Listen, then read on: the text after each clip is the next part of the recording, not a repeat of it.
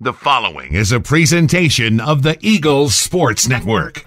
Alongside junior guard Tatum Burstrom, I'm Michael Watchering, and this is SeeingEagles.com. Tatum named honorable mention All-SAC in the postseason honors, along with Jekka Simmerly and Allison Hodge, all freshman team members. And Tatum, first time in the Mike Mincy era that 3 players have been honored. What does that say about where the program's come since he's taken over?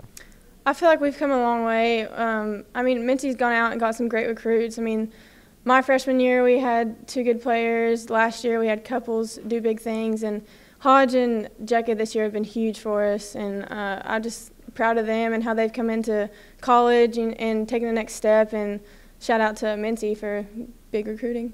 You mentioned at the beginning of the year you were a preseason second-team All-SAC, that you wanted to add some things to your game, not be just strictly a shooter, and you did that this year 11 times, 3 or more assists in the game. You added the element of being able to dribble drive. What do you think that you did personally to add those portions to your game?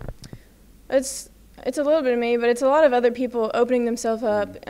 We had a lot of people step up and become different scorers or just different aspects of the team, so it was easy on me to get past one person, and we have other people being open. So, and you can't get an assist without other people contributing, so they helped out a lot.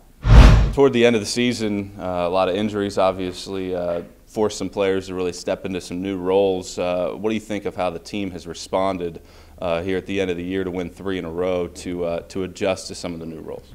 Well, we've definitely had a lot of adversity this year, and you have different people taking on new roles, uncomfortable roles that they're not used to. So I feel like we've all stepped up to the challenge pretty well, and our coaches do a good job of letting us know what our role is, and then saying, hey, pulling us aside, you need to do this, you need to do better.